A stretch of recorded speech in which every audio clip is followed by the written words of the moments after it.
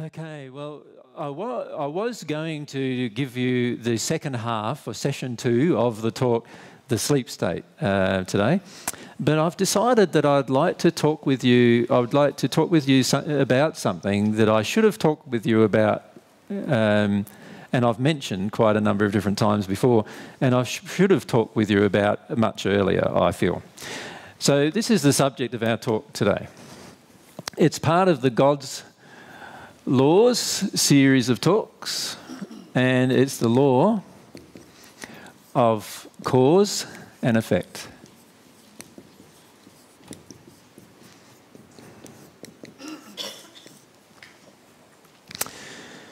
Sound boring? No? Okay.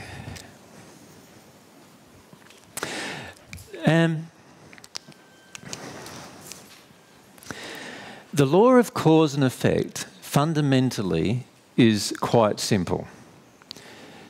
The basic premise of the law of cause and effect is this: that every single thing that ever happened, in other words, every effect, had an underlying cause.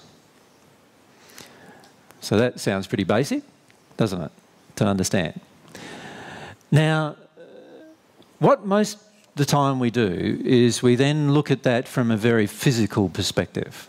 Does that make sense? So, for example, if we get a sore on our arm develop, we look at that and that's the effect, okay, of a cause. And so what we do is we physically start examining the reason why that sore on our arm developed. And it may work out that we were deficient in a certain vitamin or mineral, and all of a sudden the sore developed. Right? And so we see there's a cause, which was the deficiency in the vitamin and mineral, and we then take that vitamin or mineral, and all of a sudden the sore starts healing up and it goes away. And we go, great, we found the cause of that particular event. Right? So this applies from a physical level. And there are many events that have causes that are physical in nature. But when the problem that we face is that we have a tendency as humans to only examine the physical level. And this is where we run into the main problem that we have. And that is, while we are physically centric, while our awareness centres around physical matters, we do not understand yet the true effect of the law of cause and effect. Because this law of cause and effect also applies spiritually. It has a spiritual level. Now, I'm talking here, if we're talking about our body, we're talking about our physical body, right? So we're talking about our actual physical body. If I'm talking about my spiritual, I'm talking about my spiritual body in terms of what happens in my spiritual body. Now let's look at the same thing happening with our spiritual body. Our physical body had a deficiency of a certain type of mineral or vitamin in my previous example that I just gave you. And so the sore developed on my right forearm. All right? Now, if I have a deficiency of a certain mineral or vitamin, why does the sore develop on my right forearm and not on my left forearm or my left bottom or my right foot or whatever? What's going on there? Why is it happening in the left side at a certain location? So we've got to understand that the physical part is not everything that's going on. Because if it was everything that was going on, our whole body would be covered with the same thing and not just a certain location. Right? So there's obviously something else going on. So what a lot of spirits have done once they've passed over is they no longer have a physical body, so what kind of centre do they have of their awareness? Their spiritual body. So they now focus on the awareness in their spiritual body. So this becomes their level of awareness. And then they start investigating and they go, wow, yeah, that's why I got the physical sore when I was on earth, because in this location of my spirit body, I see there's an energy problem. There's an energy deficiency that causes the flow of energy over my spirit body to actually create some kind of a vortex or hole there that then allows any physical manifestation of the deficiency to occur in that location. So they start seeing a link between the spirit body and what's happening to it, and they become aware of the spirit body and they start seeing the effect in their spirit body, and then they go, wow, that means the mineral wasn't necessarily the cause of my physical body problem at the time. What was the cause was this energy problem. And what they do then is they focus their intellect in particular on fixing the energy problem in that location of their spirit form. Does that make sense? And sure enough, you can do that. You can, if you really concentrate and you really try hard, you can actually do that. You can actually cure certain parts of your spirit body by using that method. And so then they go, I've now found the real cause of that problem that I had when I was in my physical body, and that real cause was the energy that was flowing in a certain location of what was going on there. And they still have not found the real cause. Because there's this third element that we've got to factor into everything, and that is our soul. And our soul is the most powerful of all of God's creations. One thing that you're not yet fully aware of in terms of your own emotional awareness, now many of you intellectually aware of this, but emotionally yet to be aware of, is that your soul is actually more powerful potentially than the sun.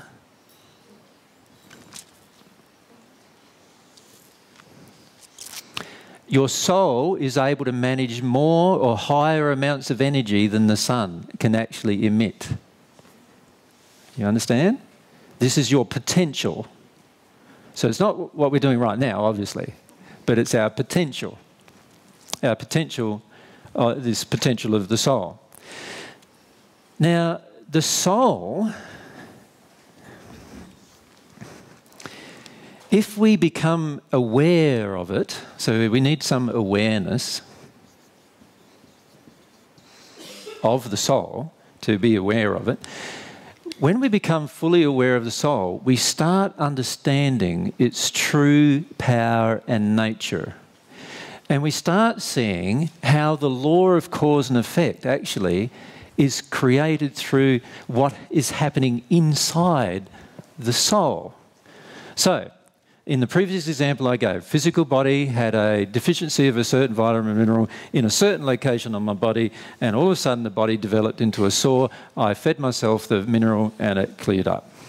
And then when I passed in the spirit world and I looked at that event, I saw that actually my spirit body, even now I've got rid of my physical body now, my spirit body still has the same problem in the same location. And I'm going, why is that? I can't take a mineral now and fix that particular problem, so I go through this process of discovering about the energy systems of my body and changing it and developing the energy systems of my body, and I'm able to repair my body that way, still using my mind to sort all of these issues out. Not understanding that the true cause is actually something that's even deeper than that. It's actually something that's going on in my soul. Now, if you look at it from a physical perspective, if you imagine your soul like this, encompassing your two bodies, which are basically at this point overlaid each other. Does that make sense? I'll draw one like that, and maybe I'll draw one in purple so you can see there's actually two different bodies there. One's a physical body, one that you can currently see, and one's a spirit body which only spirits could currently see, or you can develop your spiritual body's eyes to see yourself. And then you have your soul, something that you can't see and the spirit body can't even see, enveloping or controlling these bodies.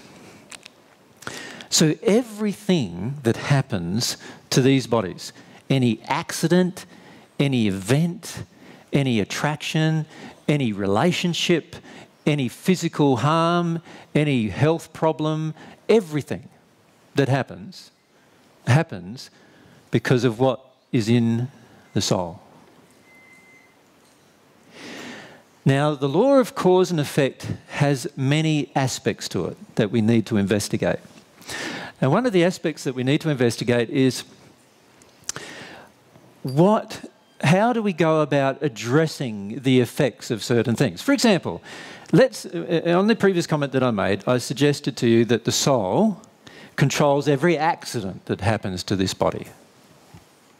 Controls every accident that happens to this body. So you walk along, stub your toe, soul controlled that.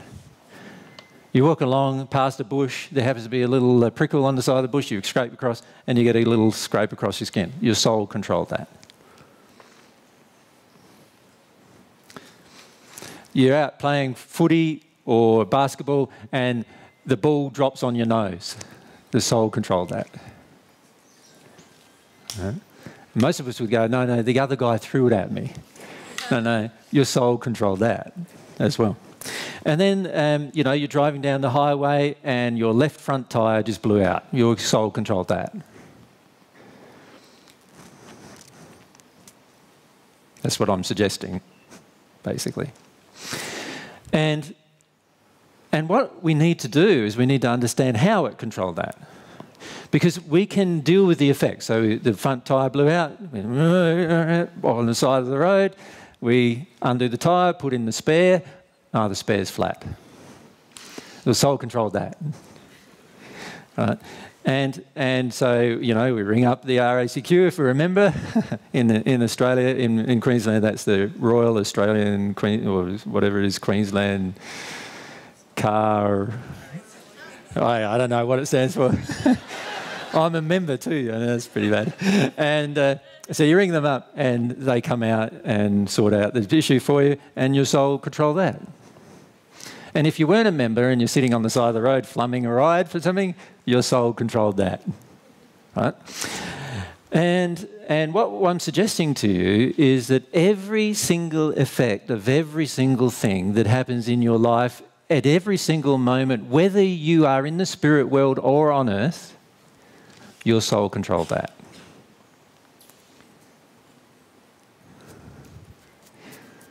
Right? So is that quite an interesting idea, isn't it? That soul controls all of these things. Now, how does that relate to the law of cause and effect? Well, the law of cause and effect also has this side point to it, which is very important to understand, and that is this. That if I attempt to fix the effect, I will automatically be creating another effect.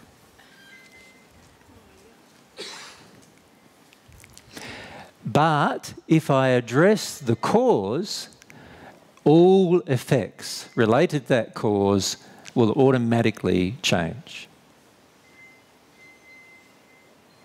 Does everyone get that? So let me illustrate how that works, shall we?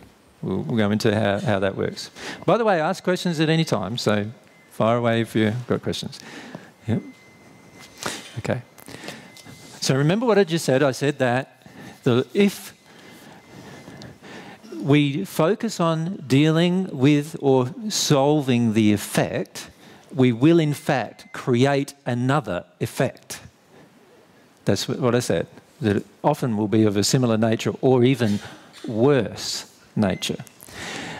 But if we deal with the cause, then all effects associated with that cause automatically are dealt with. They're all solved. They're all resolved. Now, when you get sick, let me give you the illustration. When you get sick, I used to get really sick once a month on the average, for a week. everyone used to say that I just had a very poor immune system. My mother used to get really worried about me when I was young because I had such a poor immune system. I would spend a good week of every month home in bed, and often a couple of weeks of every month home in bed, being sick. And it would be usually a combination of asthma, a virus of some kind, and a number of other things all happening at the same time. And so quite often I would be staying home from school dealing with all of these effects. And like quite frequently I would get very, very bad hay fever. Many of you have had bad hay fever, yes? How many of you have ever had bad hay fever, like where everything's just blocked? It's very uncomfortable, isn't it? It's just like, yeah. So I used to get that all the time when I was a child. And so eventually the doctors gave me what you guys would call antihistamines. Yep. And that helped a lot. Like I would take an antihistamine and the effect would disappear for 4 to 8 hours on the average. And since I was a child, I couldn't take another one usually for a whole day, which meant for the other 16 hours of the day, I was still, everything was just still running out of me. And I had no idea what the cause was. I was a child too, and I had no idea about God's laws about cause and effect. And my mother and father had no ideas about the law of cause and effect. So, of course, they went for the physical solution. But the physical solution just created more effects. And in the end, I got to the stage where these pills, I became sort of almost allergic to some of them. And so what would happen, I'd have to stop taking them and then find another one that I could take, and so forth. And eventually I'd run out of how many I could take, and then I had to get back to just dealing with the effect again. And it was pretty constant. So that's why most of you still see me carrying around handkerchiefs, which is a very old-fashioned thing, many people say, to do. And yet I, for some reason, still carry around too. And what I find happens now is they do get used, but not by me. Usually they get used by someone who's crying that I've caused to cry, but so I give them my hanky. And so I have a supply of about 100 hankies at home because I generally lose them in the process, but not for the same reason I used to have when I was younger. So what I was doing is, and what my mother and father were doing, were trying to cure the effect by using a medical means. And I never had any success with that all of my life. And it wasn't until I was 34 years old that I stopped having hay fever. And I can remember the events that caused it. I started crying. Before then, I didn't cry at all. And I started crying when I was 34 years of age. And when I started crying, I noticed all my hay fever stopped. And there was only one time that I got hay fever after then. And that was when I was around a cat. And then I'd get hay fever. But other than that, I could walk through a field of wheat, not a problem.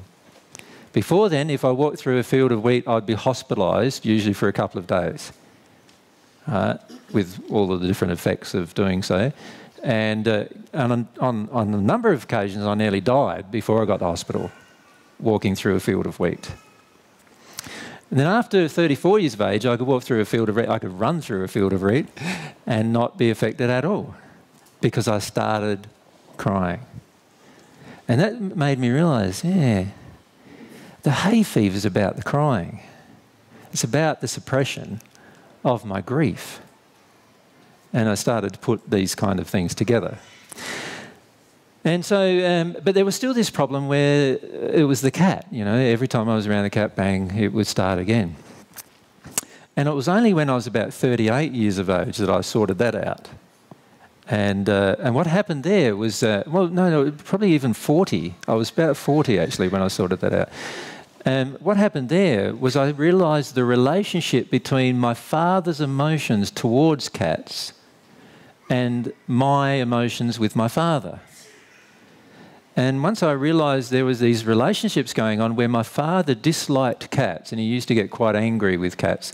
In fact, what my father does, and I'm sure he'd be fine me mentioning it actually. But he used to have a .22 rifle. I don't know if he still has, but he used to have a .22 rifle, and he used to watch for the cats outside the yard passing through his yard. And any cat that passed through his yard, he would shoot and bury it in the backyard. Doesn't matter whether it was somebody's pet or anything like that, it would get shot and buried in the backyard. And it took me back to an event when I was a child, actually, this emotion. An event that happened when I was about, would have been about 8 years of age, maybe about 7 to 8 years of age. There was a friend of ours that had 38 cats in their house. Now, you can imagine it was a pretty messy house. And my father offered to sort the problem out for them. And his solution was to shoot them all, which he did. And I helped him. I helped him I dug the hole and buried them all. It was a great big hole. I remember it was about 4 feet square, about 3 or 4 feet deep, and we just threw all the cats into the hole and buried them. And it took me back to that event and a lot of grief about that event. And once I released the grief and fear about that event, no more hay fever with cats. So that was gone. Now, what I'm illustrating by that experience is that we can deal with the effect by taking pills, all these kind of things. That's fine. That's up to you to do that. It's, you know, it's your health and your life. You do what you want. However, it cannot permanently address the problem. And we need to understand this, that the only thing that can permanently address a problem is dealing with the cause of the problem, the actual cause of the problem, not what we imagine or hope the cause to be. Linda, you would like to ask?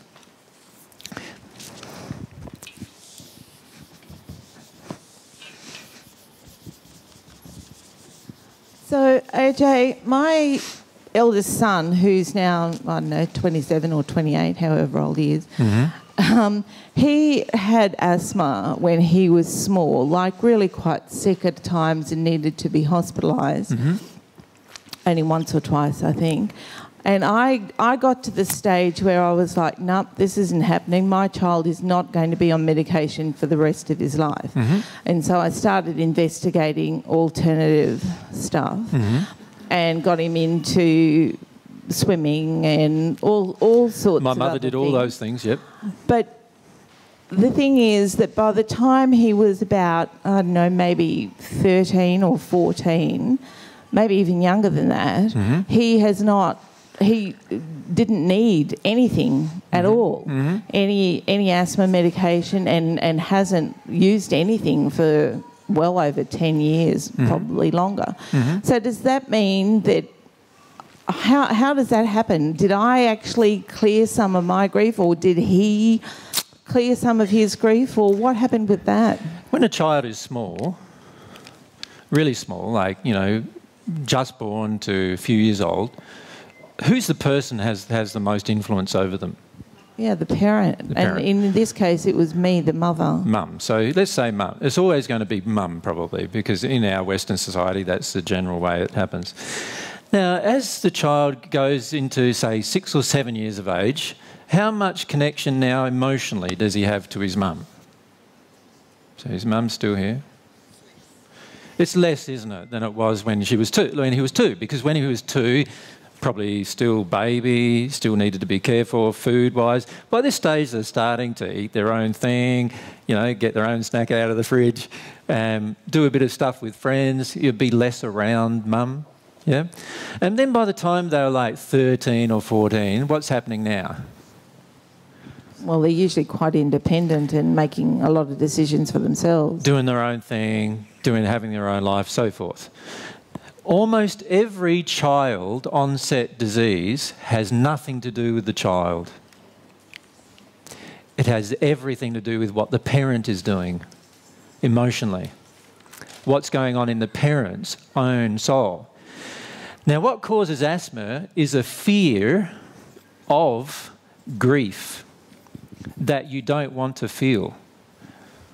Yeah, that's true, because I know that I've done a bit of processing around it, and I realised that his grief was that he had this huge job to fulfil because I needed somebody to love, and I didn't want to feel my grief around being alone. And none of that is the truth. No? No.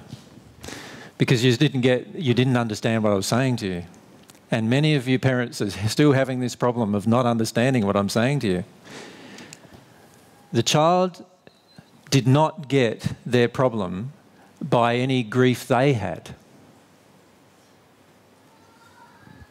It's my unhealed, denied grief. It's your fear of your grief. You see, when you have fear, this is something we need to understand. Again, it's a cause and effect issue. When we have fear, we do not understand the effect as parents. We do not understand the effect it has on our children. Many of you think you're making your child safe by being afraid for their welfare. The reality is fear is the worst possible emotion that you could potentially project at any living creature, including your own children. Your own fear is the worst. Now, how do you project it? By not owning it, by not actually feeling it. That's how you project it. So, whenever a parent does not own and feel their own fear, the child is feeling the full barrage of their fear. And in that moment, there is no love. Fear and love cannot coexist at the same time. Does everyone understand that basic principle about love and fear? And I'll say it again. Fear and love cannot coexist at the same time. As soon as you have fear inside of you as a parent, there is no longer any love coming out of you. And the child no longer feels loved immediately. Does that make sense to everyone? Now, this applies to every living creature around you as well. Every living creature around you, from insects and the smallest possible creatures, even viruses, right, and bacteria, right the way through to your own child, all respond to your fear.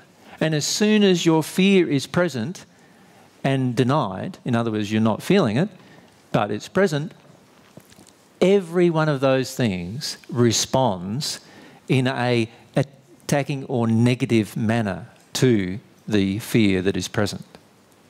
Does everyone get that? That's the soul creating something. Now, in this case, your soul and the denial of the fear of your grief created his childhood onset asthma. And as he grows, he disconnects from his mother more and more and more, and therefore is less connected to mum's emotions. And as a result, automatically has less asthma.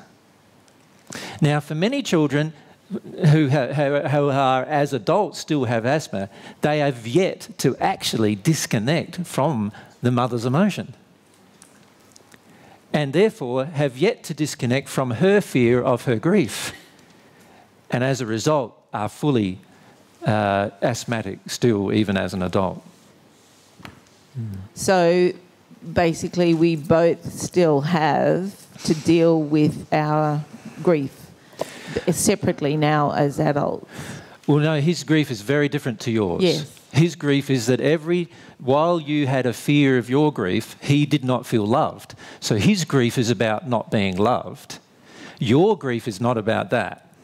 Your grief is about different things. Do you understand? So they are very different emotions, and one is the grief in him is the result of your creation, but it's not the same emotion you have.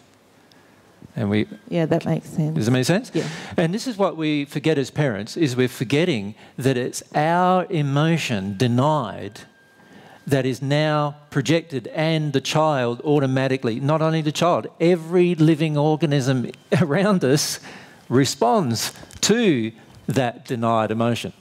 Every tree around us, every bush around us, every insect around us, every child around us responds to that emotion. Now, because our child is very connected to us and very personally involved with us, they're going to have the largest response to that emotion generally.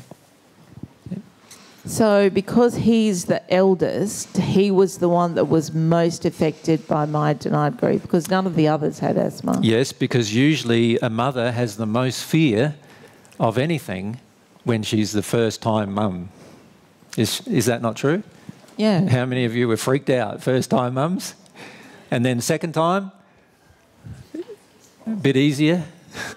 The only thing that freaks you out then generally is the birth, and then so forth, isn't it? Generally it gets easier, you get more relaxed, both parents get more relaxed, they're both more into a routine, they understand the process, so there's less fear in the relationship with the child.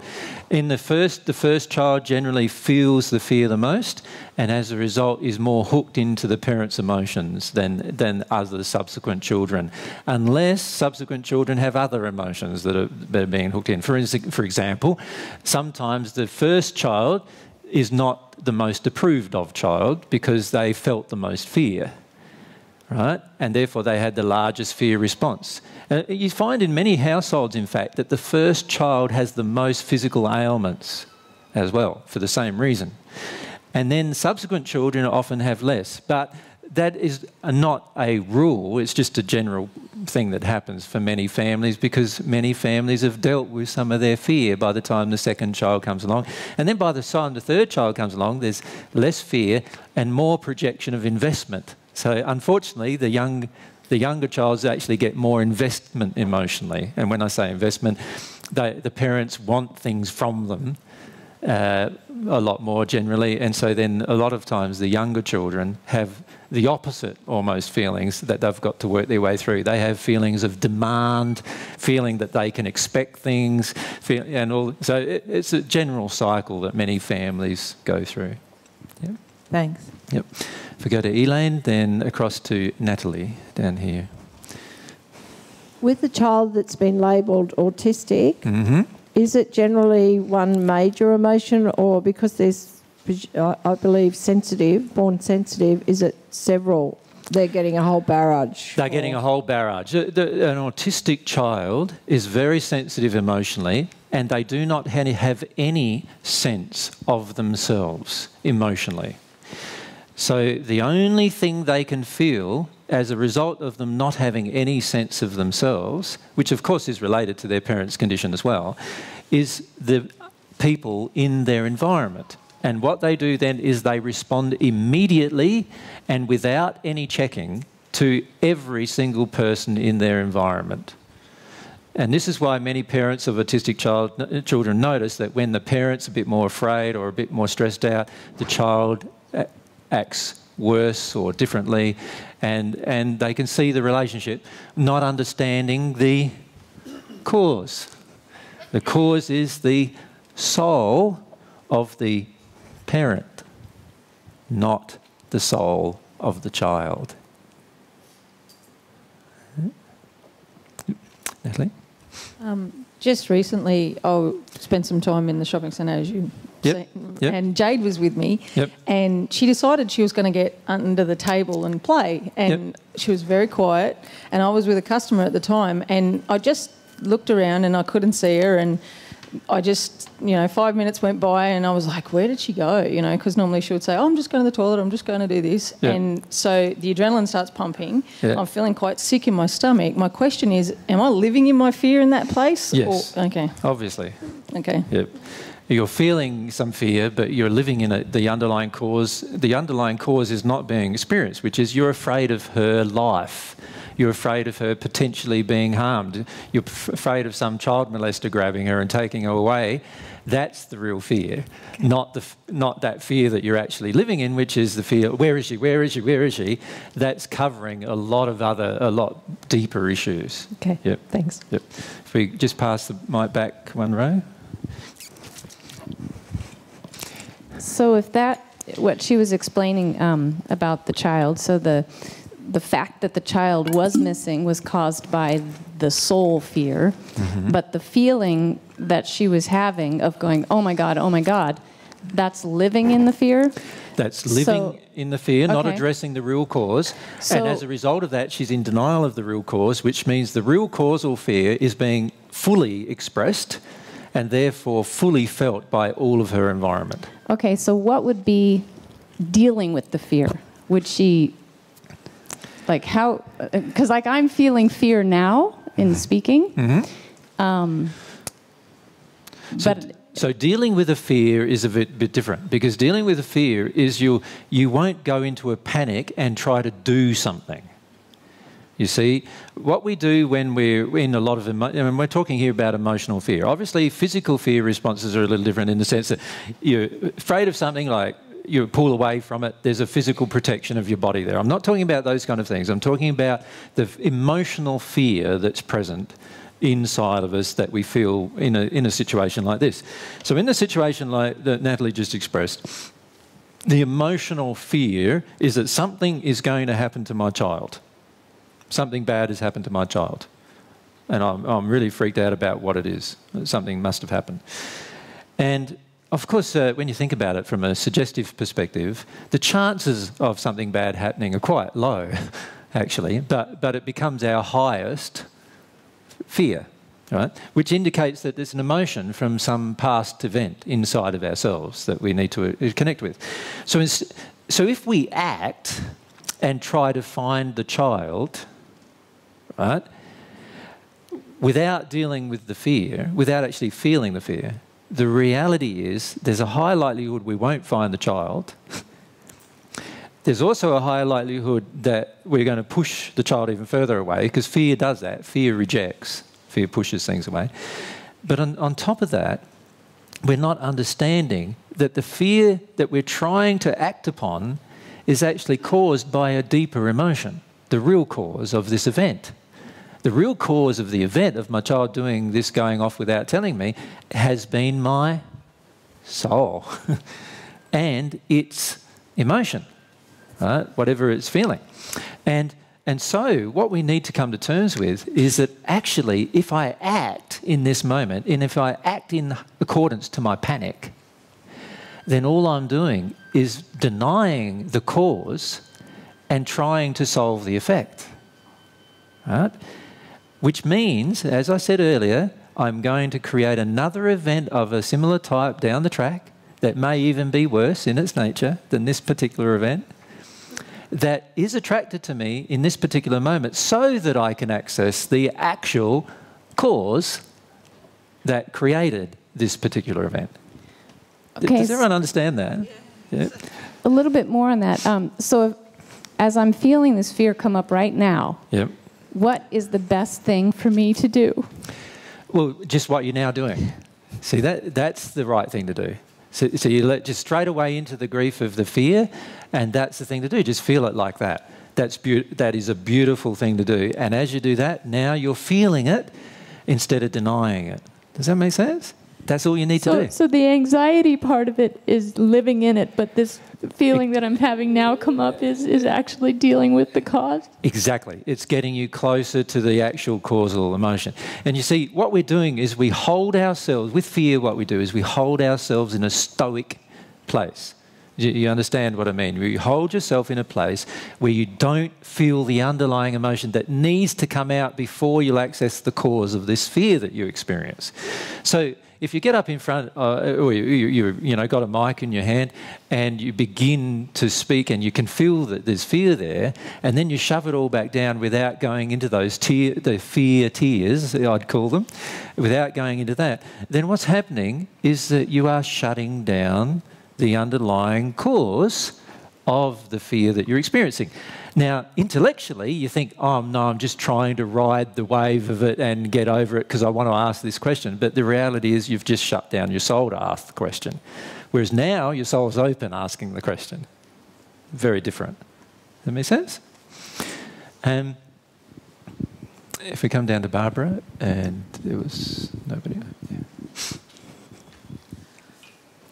I'm fearful about the answer you're going to give me on this one, AJ. My son Mitchell has never been sick in his life, but when he goes away and he comes home, he always comes home sick with a cold or within the few days of arriving home.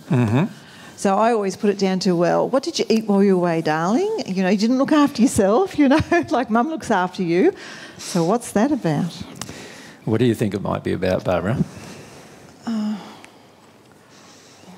Well, I've got this deep-seated fear that you're going to say... Go with your fear. I didn't want him to come back. And he felt that. No, that's not what I'm going to say. Thank you. Well, I don't know why you'd thank me. If it was the truth, I would say it. Whoops. What do you think it might be?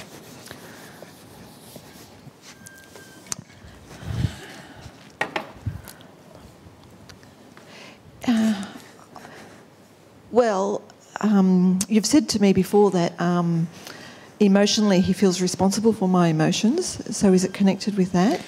Yes, it is very connected with that. Yes, very connected with that. And many of you don't realise that when I give you a general one-line comment, there's usually a lot in it. Yeah. Right? And a one-line comment I gave to Barb some time ago, probably a few years ago now, was that she's very emotionally invested in her son. Now, he feels that emotional investment as oppression.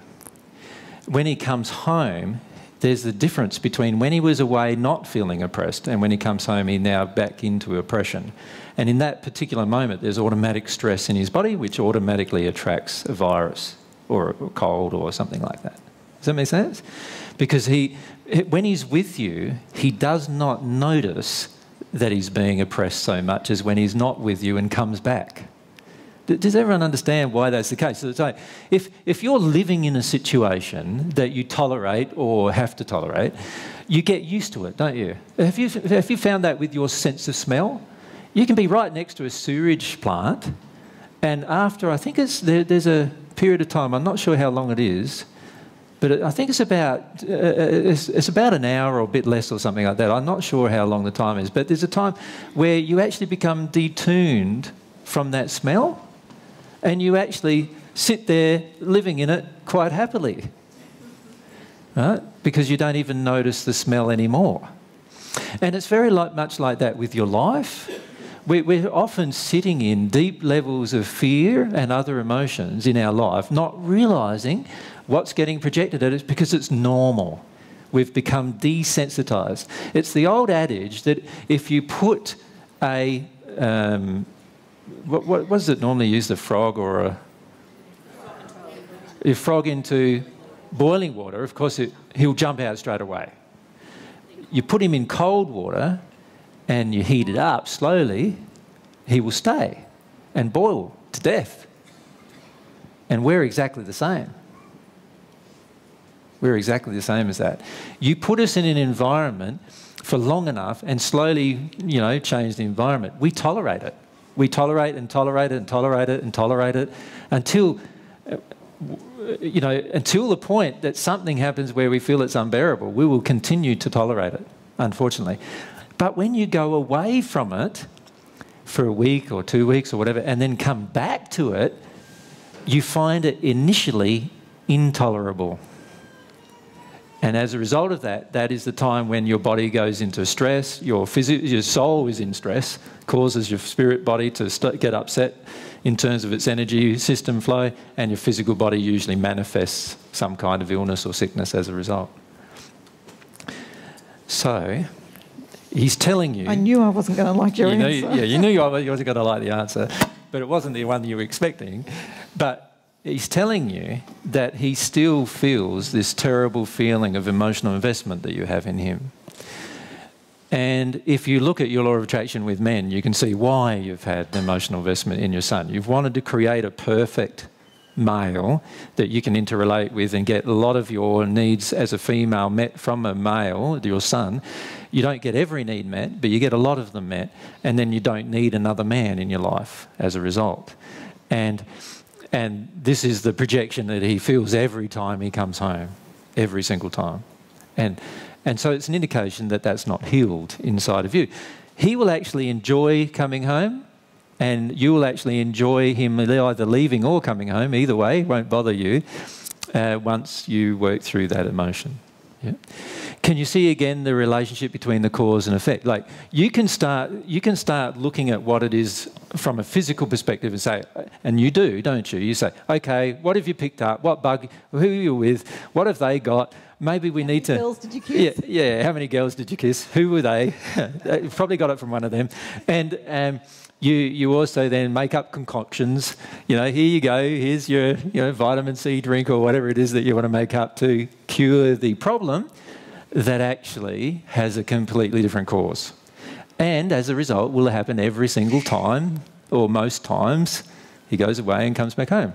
The interesting thing with that, AJ, is that he often rings and says, can I come home earlier?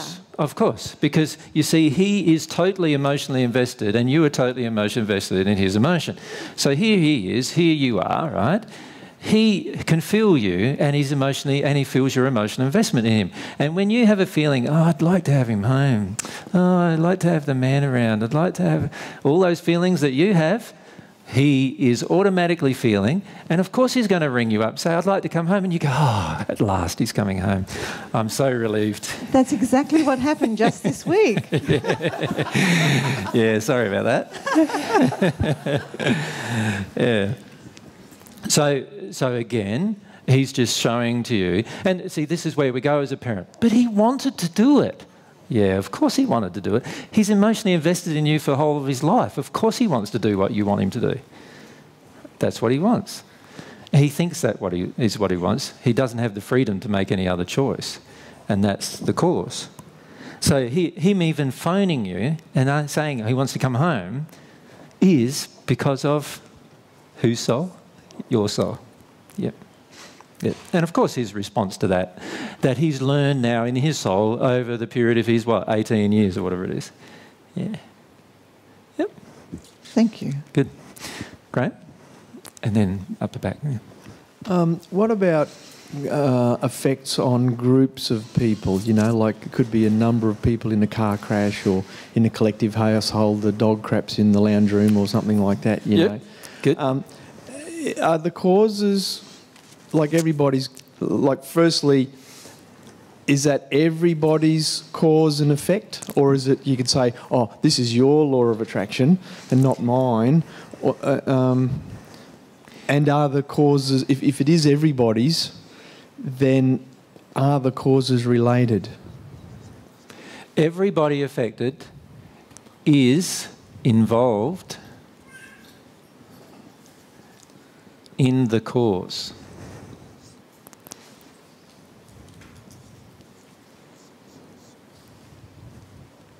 And is the cause... So a nation goes to war, everybody affected was a part of creating the cause of that war. And is the cause, is it a common cause between people, or can it be completely different causes with the same effect? It's usually common causes, yeah, of course. But often the underlying emotion is quite different. So, you know, you and I can have a very similar event happen to us, but as a result of a different emotion that creates that event happening. So, for example, we might be in an accident. You injured your left side of your body in the accident. I injured my right side of my body in the accident, because the car came from a certain direction or in the middle or whatever it is, you know.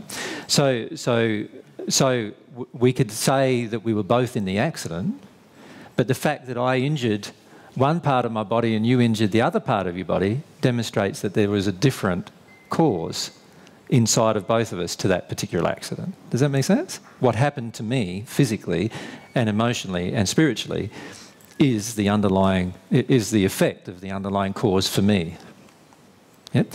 So, for example, if a person is raped, the rapist and the person who's been raped have two completely different causes going on for that particular event. Does that make sense? They don't have the same cause. The woman who was raped didn't want to be raped, right? So she had a completely different cause going on as to why she was raped than the rapist who did want to rape her. had going on inside of him. But they are both a part of the creation of the event. We're not talking about whose responsibility for the unloving action. So the rapist has the potential of not choosing to rape, so therefore has a far larger culpability for the unloving action from a compensatory perspective. But the cause is the souls of the people involved. Everybody affected is involved in the cause.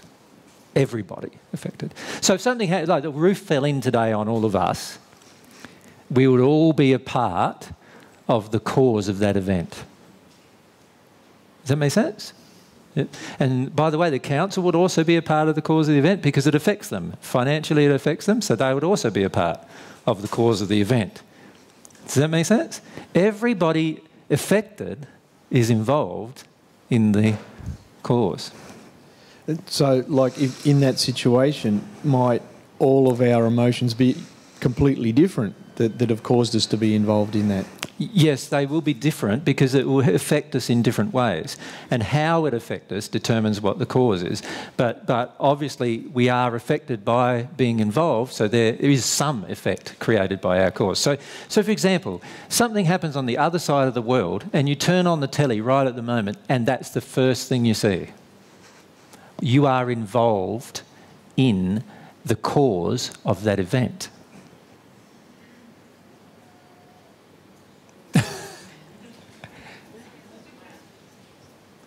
Does that make sense?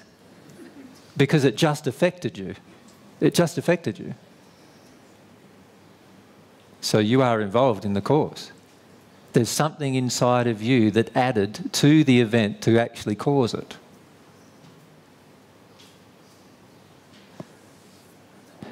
Can I just... that needs to settle with you. Because you start understanding. This is where it's very important to understand this law, because if you start understanding how everything in your life is actually a part of your life, is involved because of the cause that happened in your own soul, that there's something in your own soul creating it, you start to actually, for the first time in your life, have the power to change things. You see, the majority of us are addicted to changing effects. And the problem with being addicted to changing effects is that we are reducing the power of our own soul. Because our own soul is the most powerful when we address the cause rather than the effect. And most of us are purposefully reducing the power of our own soul by continuing to attempt to address the effects. And if we had instead focused on the cause, we would be increasing the power of our own soul.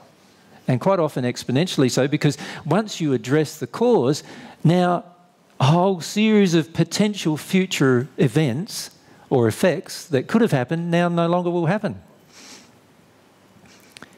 So you not only solve this particular event, but you now solve or have the solution to every single event that is caused by the same thing. Can you see the power of that? And this power occurs positively and negatively. So we've been talking a lot about the negative effects of different causes, but there is positive effects of different causes too. For example, if you exercise a passionate desire in harmony with love, the law of cause and effect will demonstrate to you that actually you will always get the things that you desire. Because it's a natural consequence of the law of cause and effect. You see? This is why I've been emphasising to many of you, follow your desires, find your desires, embrace them, really follow them. Don't be afraid of them. Don't be shying away from them. Don't be trying to ask other people what they are or any of those kind of things. You need to embrace that because there's a positive side to every single law. You know, you have to remember that all of God's laws are loving. Every one of them. So that means the law of cause and effect is loving. And everything can be embraced in a loving manner and have a positive outcome as a result, because it's loving. So the law of cause and effect, when understood and actually embraced in a loving manner, what it will do is it will have everybody affected is involved in the cause that was positive, not negative. Do you follow that? Yeah? So all of these laws are like one of the biggest things in my life in 2,000 years has been investigating laws of God. If you ask the Apostle John what he's passionate about different things than I am. And my passion has always been this focusing on how God's laws work. Because God's laws are like a framework that everything else exists within. Do you know what I mean by that? It's like a framework. You imagine, perhaps, how can I illustrate this? Because this is a universal thing to understand, that all of God's laws are what enable all other potentials and possibilities. So all of God's laws can exist without the possibilities. The entire universe came into existence and is structured in its current form by laws that were created before the universe came into existence. The law existed before the physical thing came to be. Every single law that governs your soul came into existence before your soul, or anybody's soul for that matter, was created. Every single law was present. Now that's pretty fascinating, that these laws exist without the physical matter or the spiritual matter existing. And if you can understand that every one of God's laws is loving and was in existence before anything physically or spiritually, in terms of matter, was ever created, then you begin understanding the power of actually engaging those laws at your soul level. You see what most of us are doing, what most of us are doing is we are avoiding God's laws or trying to work around them constantly. And in the process of doing that, we are actually working against laws. Now let me illustrate to you how that looks. So if this is a brick wall, you imagine that's a brick wall, this is how it looks. That's how it looks. That's what we're doing in our life. Now, what do you end up with? Minimum, a headache. Maximum, your whole skull cracked apart. Death, in other words, is what you end up with doing that. And the majority of us are continuing to see God's laws as trauma and something to rebel against and something to avoid and something to work around. You cannot work around any of God's laws. Now, on earth, we get used to working around men's laws, don't we? Do you find that? Yeah. Speed limit, 100. Totally open road, no one is on the highway. 130, 150, 170. Yeah, this is feel comfortable because we are so used to wanting to get our own way, wanting to break the law. Now, from God's perspective, we often just constantly butting our heads against the brick wall of God's laws because God's laws are unchangeable. You cannot adjust them in any way, and they affect all of us in the same manner. I am totally under the same control of the same laws and the same manner as you are. There is no difference. All of God's laws are completely loving and completely perfect, but also completely just and completely in harmony with equality. All of them. We all live by them. So then we've got to ask ourselves, why does a different thing happen to me than happens to you? Because of our soul. What's going on in our soul? Natalie. AJ, you just said before that all of these laws were created before any physical or spiritual matter. Mm-hmm. Have you discovered why? I don't understand the purpose of having laws. I understand how the laws affect, like from what you're saying, I understand how the laws are affecting us spiritually and physically. All I can do is talk to you about what I've discovered. Okay. And what I've discovered in this process is that God has this, and I'm still fascinated in the process of law, because I'm still fascinated in how law provides framework. It's a very fascinating thing from a physical and spiritual perspective, how all of the smallest particles in the universe, the adamantine particles in the universe, how they all respond to every single law that God's created. They respond completely to every single law. And I'm fascinated. It's a fascinating subject.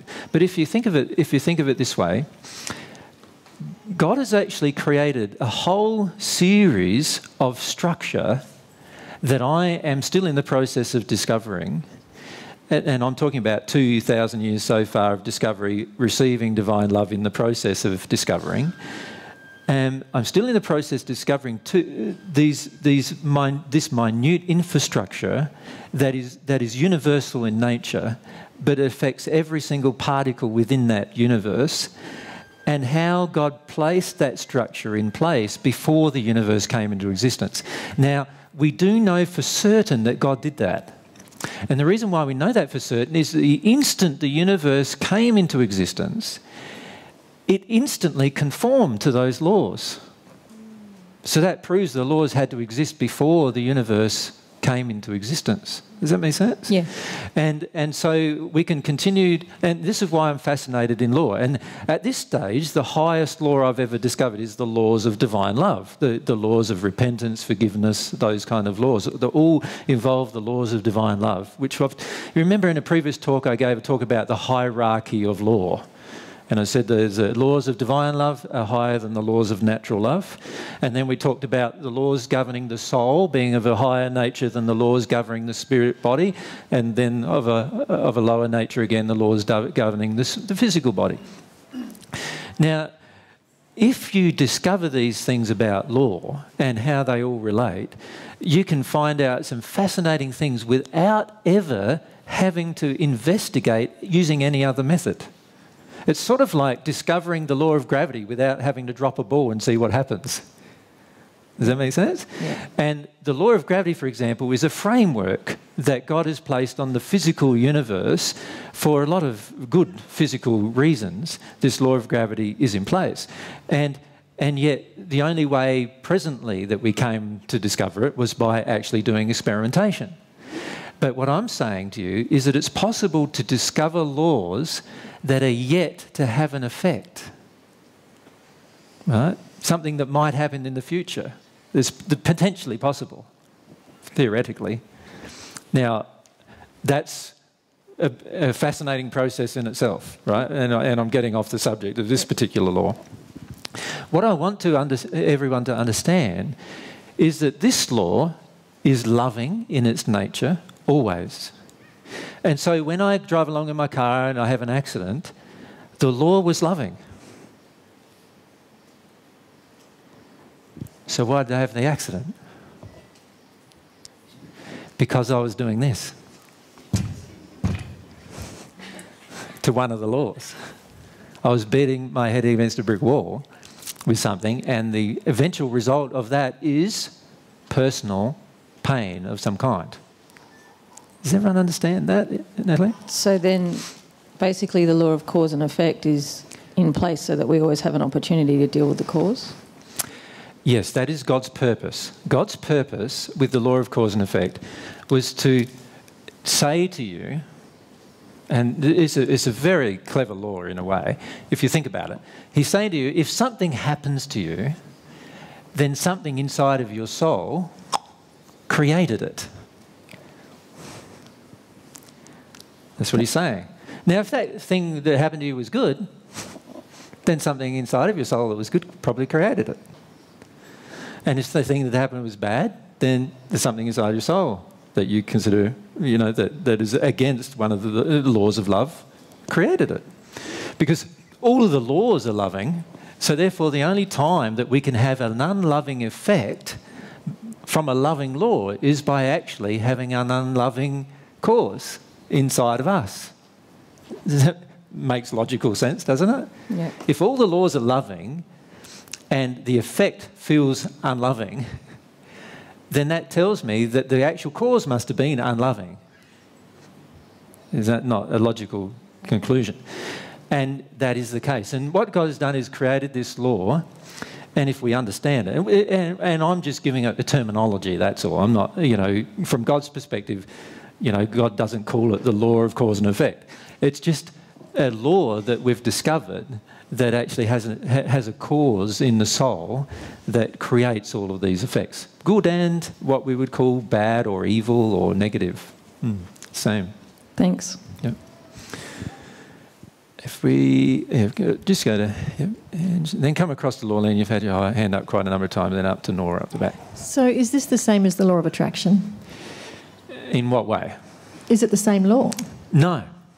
Can you elaborate on that then? Well, the law of attraction is a little different, isn't it? In that it says, the law of attraction says that that everything inside of my soul creates every event, right? And any event that's attracted to me has the underlying reason is because my soul attracted it. And the way in which it attracts, the law of attraction governs. So in other words, if myself and Graham are in the same car accident, we're sitting next to each other in the same car and we have the same car accident and I get injured in a different way to Graham, right? Then the law of attraction has caused my injuries to be different to Graham.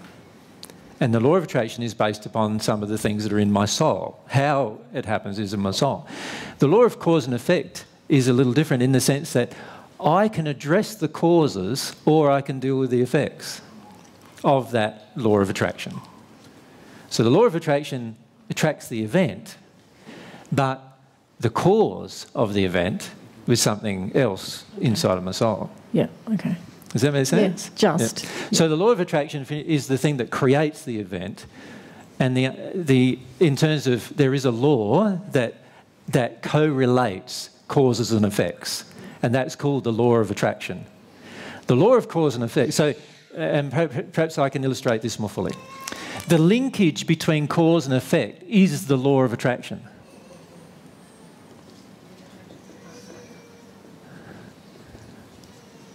Does that make sense? Yeah. The linkage between the two is the law of attraction. Yeah. The law of attraction creates the link. Yeah. But the actual event is created by a certain cause. Yeah. Yeah, I think I get that. So they're different laws. Yeah. They are related, heavily related, because they have an effect on both of us. Both of them have an effect on our life. The law of attraction is the messenger of the truth, if you like, to us.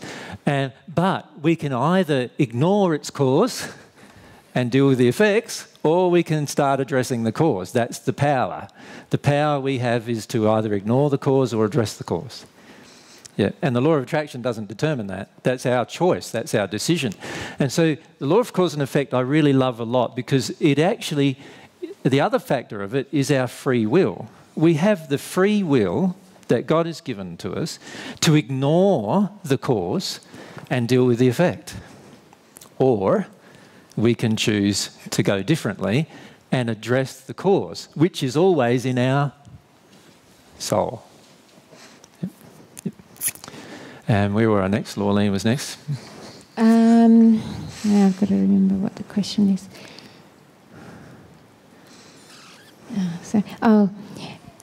God's laws are loving. Everything is loving.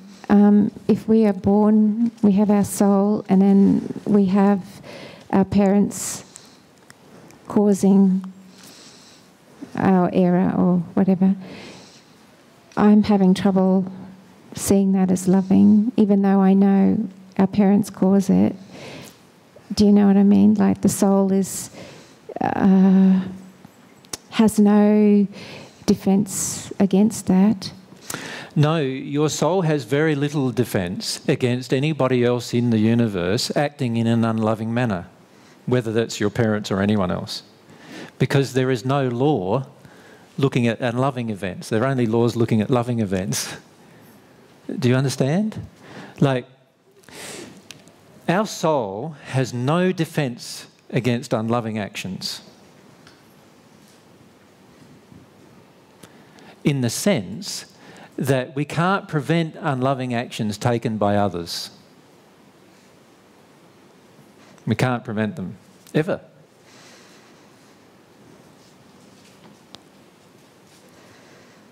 Now, when you're in a state of complete love, you don't need to prevent them anyway.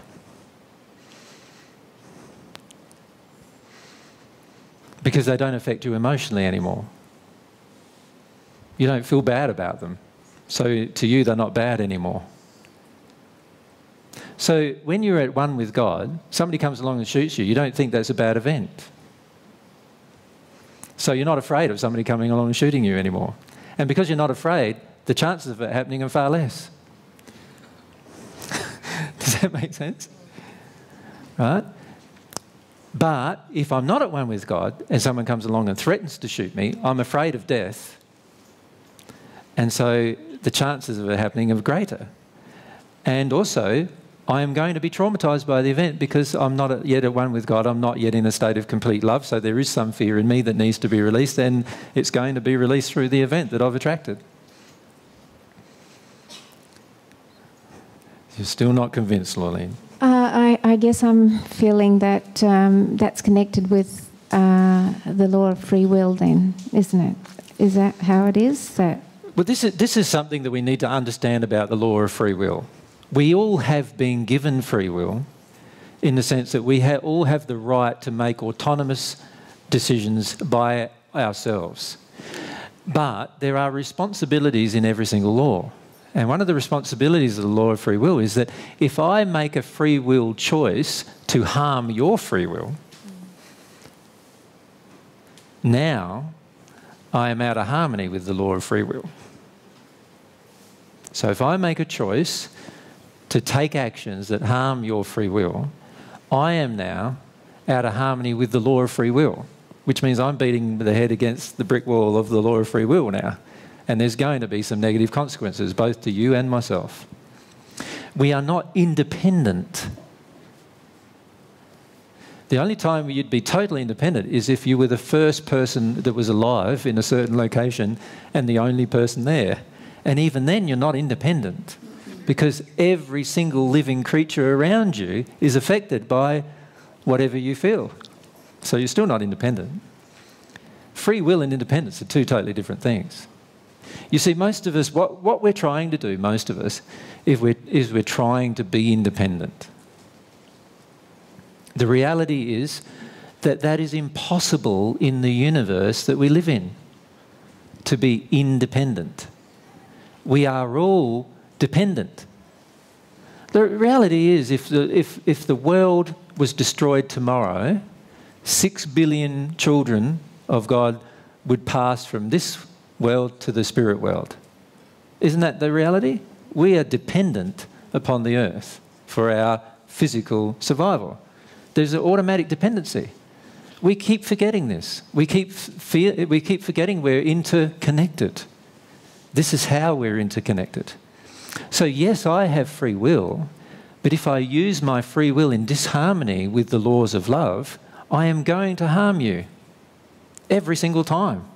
I'm going to harm animals, birds, other living creatures, trees, the earth itself. I'm going to harm my own environment every single time because I'm acting out of harmony with the law. I'm butting my head against the law. And every time I do that, I will have pain. So a lot of times when we ask these questions, Lorleen, it's because we are not prepared to feel our own pain. Right? Because we have this belief system that I shouldn't have to feel the pain that others have created. Does everyone get that? How many of you feel it's unjust to have to feel the pain that others have created? Yep. That's one primary reason why none of you are at one with God yet. Because to become at one with God, all of us on the planet are going to have to feel the pain that others created. And you know what that's called? That's called forgiveness. That's what it's called. When you're prepared to feel the pain that everyone else has created inside of you, you will have forgiven everyone. And that's the higher law related to the law of divine love. Does that make sense? That's one of the higher laws. Now, if we do not involve the law of forgiveness, then we're going to have to go through what's the other thing called? The law of compensation, a lower law. And it's going to take longer time to sort out the issue.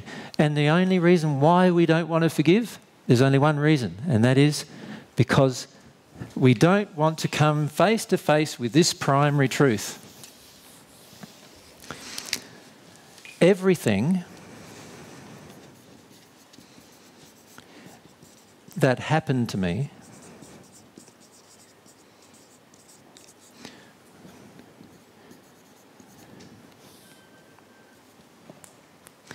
everything that happened to me that was unjust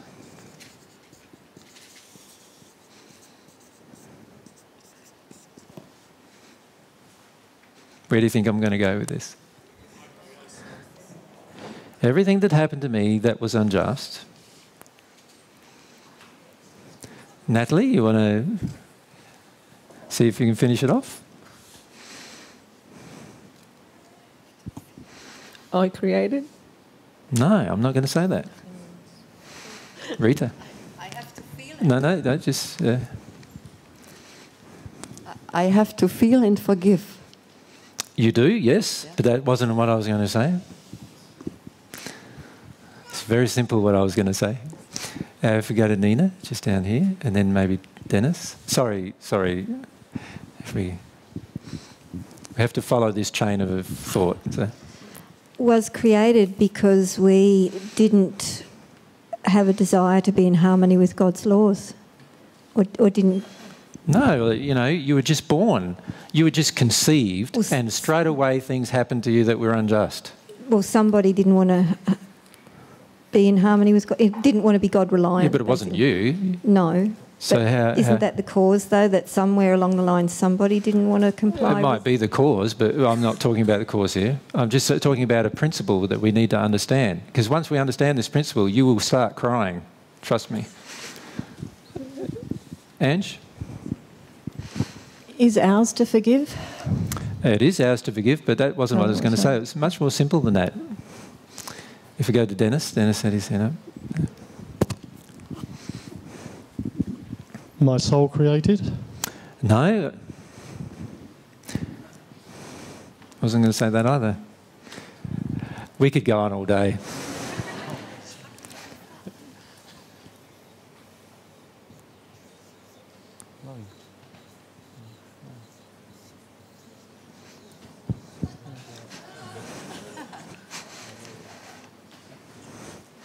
Everything that happened to you that was unjust.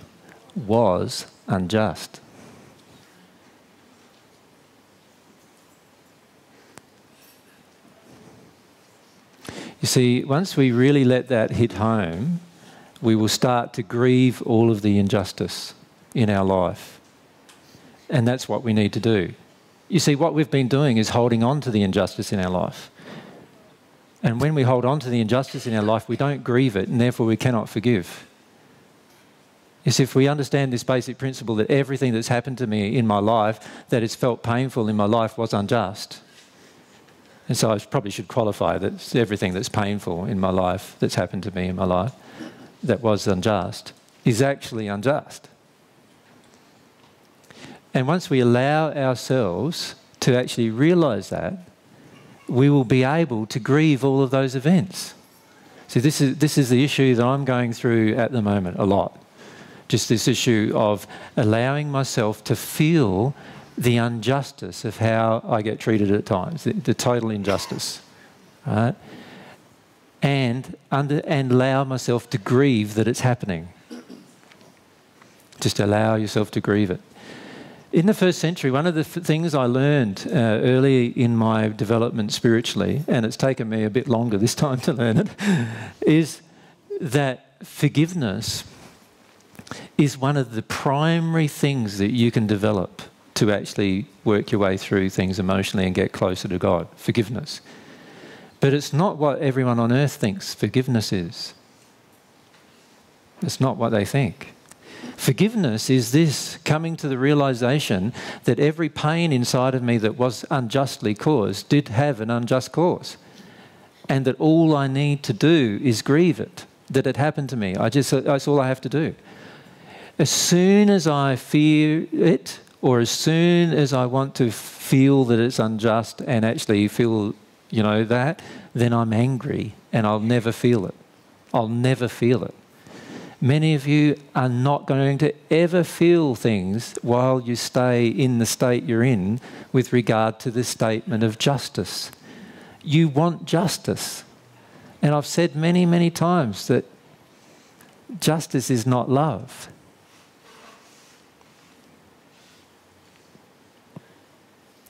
It's not love. See, the reality is that many of you, if you looked from a point of justice, many of you would be fully justified becoming pedophiles. Now, shall I qualify that? Many of you have been sexually abused as children, have you not? If justice was the criteria in which you wanted to live your life, then surely that would then justify you becoming a pedophile of children. Because that's what happened to you. It's the same principle like a murderer. If somebody murders somebody in your family, like your child, surely justice would dictate that you just murder their child. Then you're even. Doesn't it? Eye for an eye, tooth for a tooth, life for a life. Isn't that the concept that we have of justice? That's the concept we have of justice.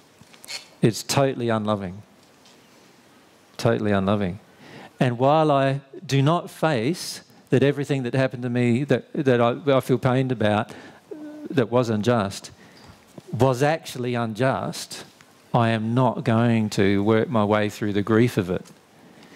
You see, what needs to happen on the planet is every single person on this planet needs to release the feelings of injustice that they have. Because if we don't release the feelings of injustice, we will continue to demand justice rather than love.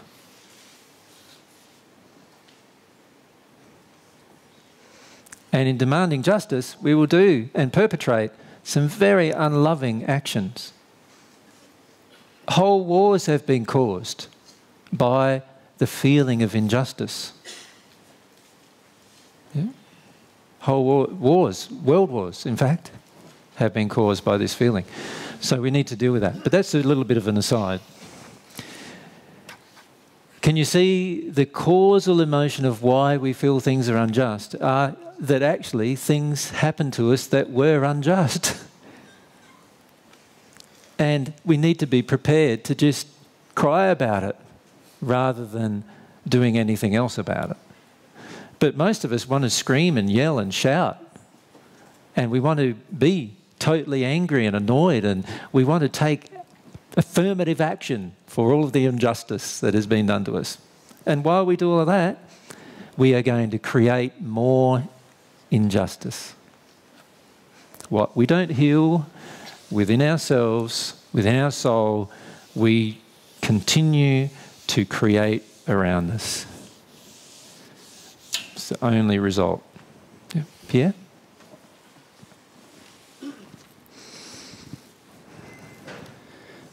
Me, instead of feeling that it's unjust, I would tend to feel that I'm responsible for what happened, and I would feel like there is something in my soul that created, and it's hard to feel it's unjust.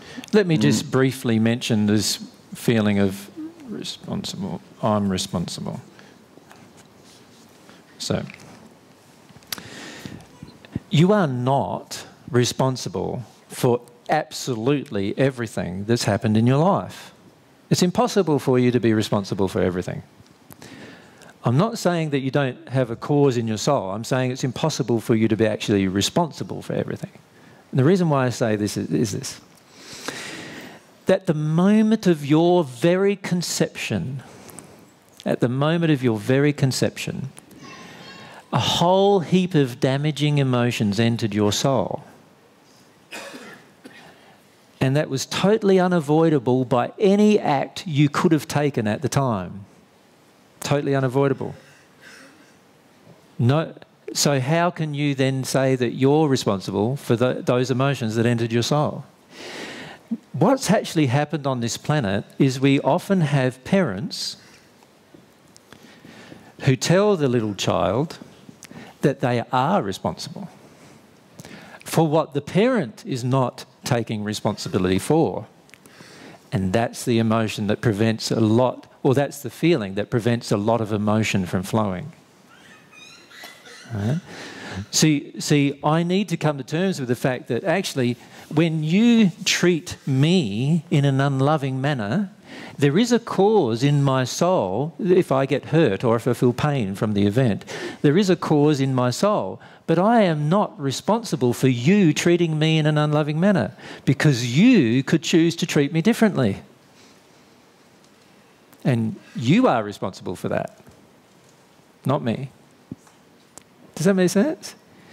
So I am not responsible for every unloving thing that happens to me. There may even be a cause in my own soul that attracts the event, but I'm still not responsible for it, because it's the person who chooses to act in an unloving manner who is responsible. And the point of that is that at the moment of conception, your parents chose to act in an unloving manner, in the sense that they chose to not release all of their emotional injuries before you were conceived. And if in the future we had some parents who chose to release all of their emotional injuries before they conceived the child would not have any of the damage that those parents had and now do not have. And so therefore, the child must not be completely responsible for what actually happened. Right? However, there is cause and effect involved. So there is a soul-based thing going on in the soul of the child. The personality of the child is the perfect child to actually help the parent work their way through their emotions to get to a state where they no longer have them. They're the perfect personality for that parent to actually work through their emotional condition. But they're not responsible for how the parent treated them. This parent is. And God's laws all address the causes back to every single factor. Every single factor is accounted for in all of God's laws. In fact, there's a statement you'll find in the Paget messages that say the wheels of God's laws grind with exceedingly tight tolerances. And what they imply is that you can't get away with anything. It will always be attributed to the actual cause. See, the law of cause and effect also affects us in this way, and that is, whatever happens around me, remember, and if I'm involved, there is a cause within me. And if I choose to deny the cause and choose to act in an unloving manner, then the effect is going to, of what I create, is also going to be attributed to me. So, for example, let me give an example. A parent,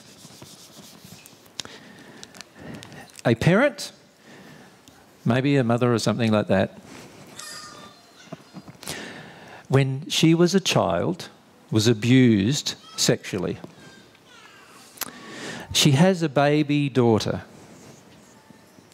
The parent does not deal with the emotion. She does not address the emotion inside of herself of the abuse. In other words, the fear that she has and the sadness and grief that she has and the terrible effect it's had on her psychology and so forth. She chooses to deny all of such things. As a result of the denial of all of such things, the child is totally exposed to potential perpetrators abusing her. Now, this is actually a loving thing.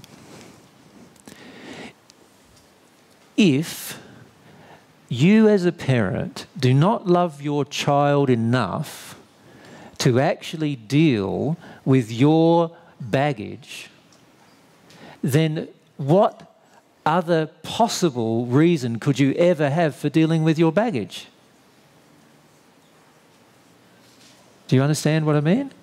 If the love of your child isn't a large enough reason for you to deal with your baggage, what is ever going to be a large enough reason?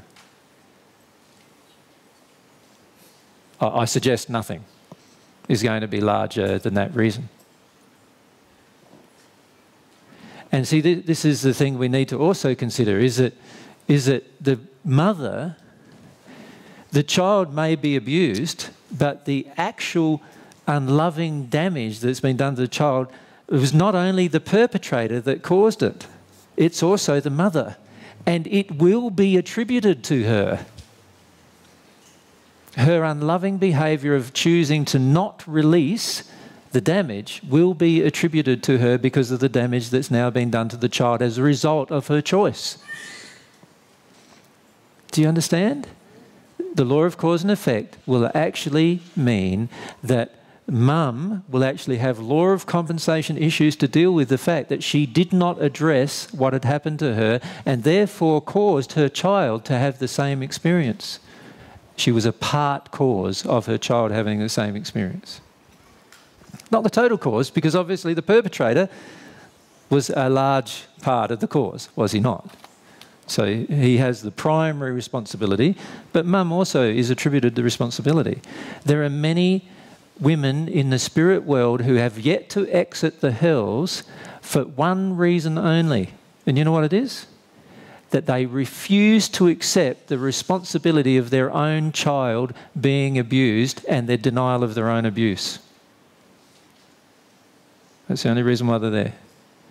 They refuse to accept that because they didn't release what they could have chosen to release, that this event occurred. They refuse to accept their part of the responsibility. And this is one thing we need to understand, is the law of cause and effect is real justice. It is real justice.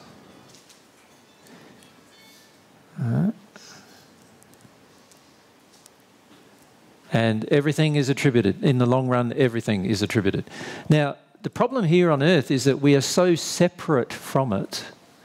We are so separated from the law that we think, and the majority of us continually, butt our head against all of the laws. And as a result, we all have a lot of painful consequences happening all the time. And we start feeling that all of the laws are unjust. They only feel unjust when we act out of harmony with love. See, if we were in harmony with love, we would not feel that any of the laws are unjust, because we'd understand the purpose of every single law and the relationship between the cause and its effect.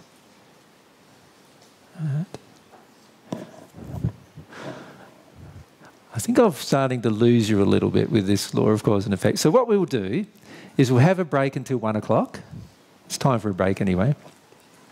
And I'll revisit some of these things that we've just been talking about. Does that sound all right? No worries.